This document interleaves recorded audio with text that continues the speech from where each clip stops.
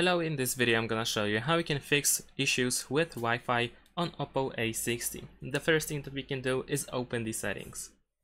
In the settings you want to go to connection and sharing. And at first we need to make sure that the airplane mode is not enabled. If the airplane mode is enabled, then of course Wi-Fi will not work, so turn it off. After that we can go back and open Wi-Fi. Over here, of course, make sure that Wi-Fi is enabled. Sometimes it might be disabled due to various reasons. We might have disabled it by accident and then forgot to turn it on.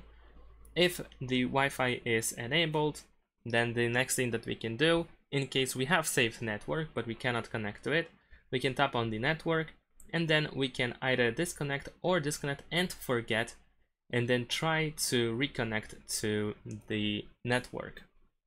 If you had been connected to the network before, but now you cannot see it, you can tap on these three dots in the top right corner, open more settings, and then go to saved networks. Over here you will find the networks that you had used before, and then you can disconnect and forget from these networks as well. If that doesn't help, we can go back, scroll all the way down, go to additional settings, then scroll down one more time, go to backup and reset, and then choose reset phone. And over here we have reset network and Bluetooth settings. This also includes Wi-Fi. So we need to verify our identity by using the fingerprint sensor or by entering the password of the lock screen. And then we need to confirm that we want to reset Wi-Fi and Bluetooth and mobile network settings. After that, go back to the Wi-Fi settings and try to set up everything once again.